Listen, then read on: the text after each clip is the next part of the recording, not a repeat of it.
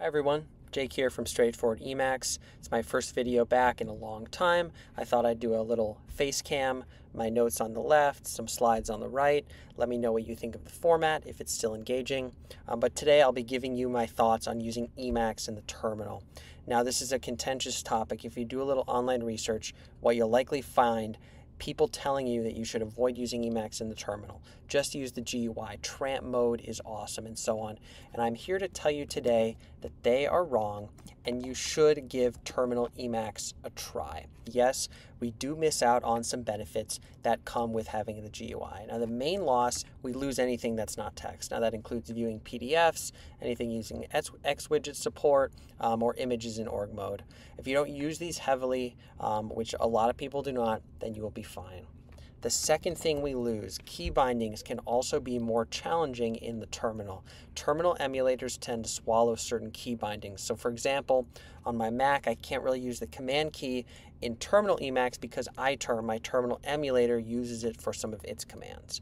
I started using Emacs in the terminal for three main reasons. Now, the primary reason is the integration with the rest of my workflow. Being able to stay inside my terminal emulator is a beautiful thing. Now, yes, I have experimented with many Emacs termulators, eShell, vTerm, ANSI-term. None of them have been able to replace something like iTerm for me. So with terminal Emacs inside one tab here in iTerm, along with a bunch of other tabs, I can open one, I can open two, I can open three.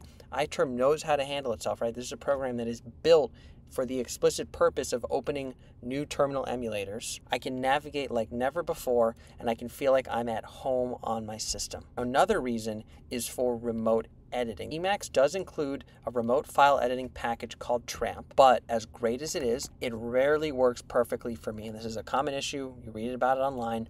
Editing a few files on a remote machine, usually not a problem. But when you have a large project, especially if you have projects with LSP, right, Language Server Protocol, you're going to run into problems. Now, a related nicety that comes with terminal Emacs, and this actually turns out to be a huge point once you start to realize it, is the simplicity. Okay, I've been leaning more into simplicity lately, and using Emacs in the terminal forces you to evaluate what is really important. Now check out my mode line, for example. Look down here. It's a character tall. There's no logos, there's no icons, there's no graphics, there's no moving parts, right? It's far from something crazy, but that expands to the rest of using Emacs in the terminal. It forces us to evaluate what our tools are really good for, right? Using Emacs in the terminal makes me reevaluate that. Yes, it's fun to obsess over our tools, and that's why we're here, but there needs to be a limit.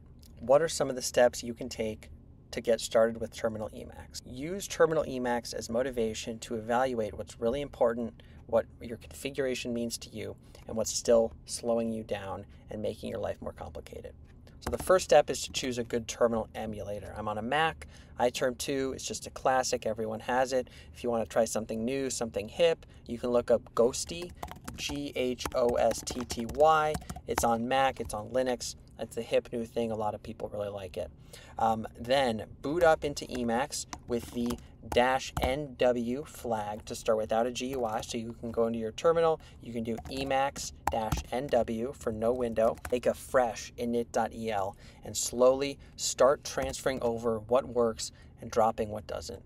Transfer with care. Do not mindlessly copy and paste your entire init.el because you will realize you do not need all of that. If you really want to start cool, you can use this great Emacs flag. Not everyone knows about this. --init-directory, and you can create or point to a new directory. You could even call, like I call mine, .emacs.terminal. All right, call it that, and everything that you create, your new init.el, get loaded from that directory. You will be surprised by how little you need inside the terminal.